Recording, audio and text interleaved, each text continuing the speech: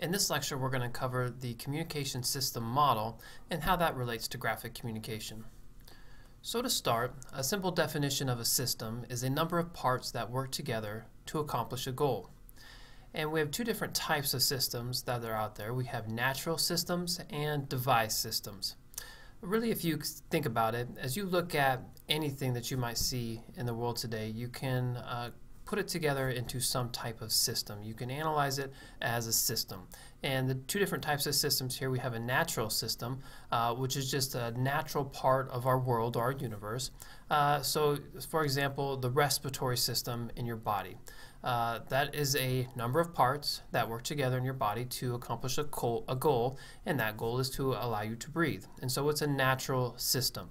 Out in the universe, we could talk about the solar system. And though it may not necessarily have a specific goal that it accomplishes, it is certainly a number of parts that work together. So we have all kinds of systems that are around us that are just part of our natural world that work together to accomplish a goal. And then we also have device systems, and these types of systems are man-made systems. So for example, here in the picture you see an irrigation system. So obviously with this pivot there are a number of systems, there are a number of parts that work together to accomplish a goal, and that particular goal is to water the field. Other types are examples of systems, of device systems that are out there. You think about the internet. It is a number of systems that work together to accomplish a goal, and that being to transfer information. A computer in itself has a number of parts to work together to accomplish a goal. If you think about a house structure, there are very individual systems within the house, such as the electrical system, where we have a number of parts that accomplish a goal, the goal being to provide electricity throughout the house.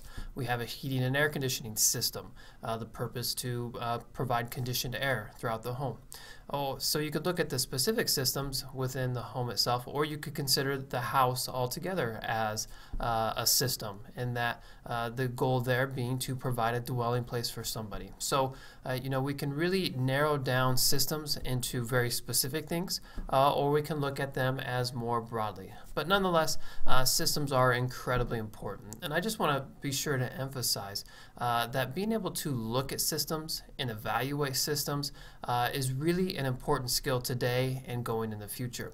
As so many of our industries are based on different types of systems, that it is so important for somebody to be able to see things as a number of parts that work together, and that if you can look at things as a system, and you can look at a system and say, okay, here's an inefficiency in this system, and here's something that we can do to improve that, that you can really go a long ways being successful for that company, and really adding to the gain, the goal of that company by helping to make those systems important. So I really want to encourage you to train your mind to be able to look at systems and evaluate systems and begin to see things, how they're put together as systems, because that's such an important skill in industry today. Well, for this class, and looking at graphic communication, we have different types of systems model.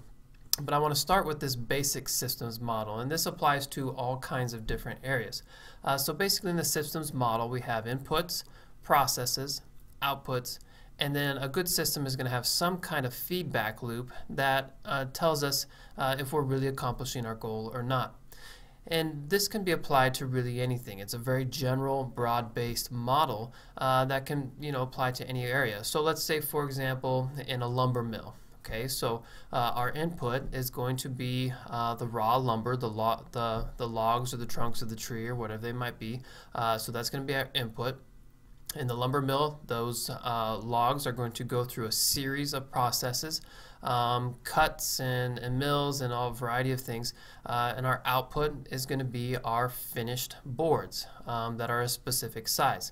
Then we're going to have some kind of feedback that tells us, if our boards that are going through our processes, if they're actually meeting the standards, meeting the expectations that we have. So that would be an example in a production model. And so you can really apply this basic model to a lot of different areas. And so here we have different types of technology systems, as I just talked about. We have production technology, and just with the example of the lumber mill, that would be an example of the production industry. The construction industry, anything that's producing a particular good could typically be fall under that production technology.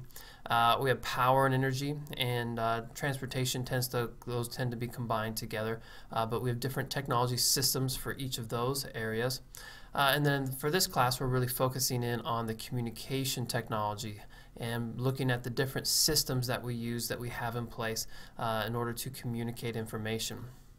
So we have a specific communication system model that we can look at and we can use and apply. Again, it's still very general. It's more specific than the basic systems model. It is customized for communication, but it's still a broad model that can be used, really applied to any type of communication that we might look at. So in the communication system model, we start with inputs, and in this case, input, we talk about what is the definition of communication. It's the sending and receiving of information. So in this case, the input is typically some type of information that we want to send. It's some type of information or a message that we want to send in a variety of ways. And so we have some standardized processes that we can evaluate however this communication occurs. And so we have an encoding process where we prepare a message to be sent. We have a transmission where we place a message on a channel. We have a receiving where we take a message from the channel. A decoding where we make the message understandable. And then we have some kind of output, that being that the message has been sent and received. There is the output, and then we typically have some kind of feedback loop that gives us some feedback on whether or not our communication actually occurred.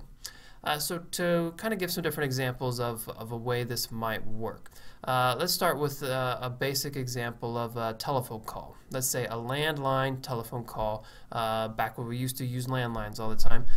So in this case, the input was the message that I wanted to send across. I wanted to talk on the telephone. I wanted to tell somebody something over the telephone. So my message was the input. So we go through a process of encoding. Well, if you think about it, when you talk to somebody on a telephone, and when you're talking over a landline, it's not that they actually hear your actual audio voice coming out. They can't just hear that over the airwaves. There has to be an encoding process. And so what actually happens is your audio voice gets converted to an electrical signal, so that electrical signal can be passed through the telephone system.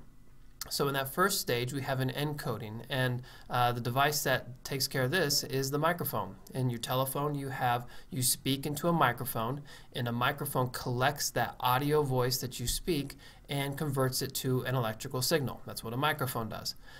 So then it's transmitted, and so that microphone takes then and places that electrical signal onto the telephone line. In this case, we're talking about a hardwire, a physical landline, and so that's our channel, is it goes across the phone line. If we were transmitting on a cell phone, the channel would be the airwave, or more specifically, the electromagnetic wave that travels through the air. If we're talking about communicating voice, face to face, that channel is the airway. So there are lots of different channels that we can do. But in our analogy here, we're talking about taking and placing that electrical signal onto the phone line. At the other end, then we have a receiving, where there's going to be a device on their telephone that takes a message from the channel. And so the phone itself is going to take that electrical signal, and it's going to receive that. So their telephone is receiving that message. And then there's a decoding process, and in this case, that's going to be the speaker. They're sitting there with the phone up to their ear, and they're listening, and that phone has a speaker. And the purpose of the speaker, a speaker takes and converts electrical signals into an audio sound, a transmission sound that we can hear. And so that's the decoding process, is taking the electrical signal and creating an actual sound from it.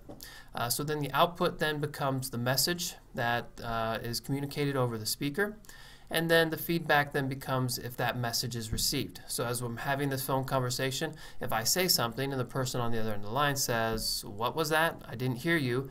clearly communication didn't happen. I sent something, but they didn't receive it. So my feedback is that they said, hey, I didn't understand that, or what did you say?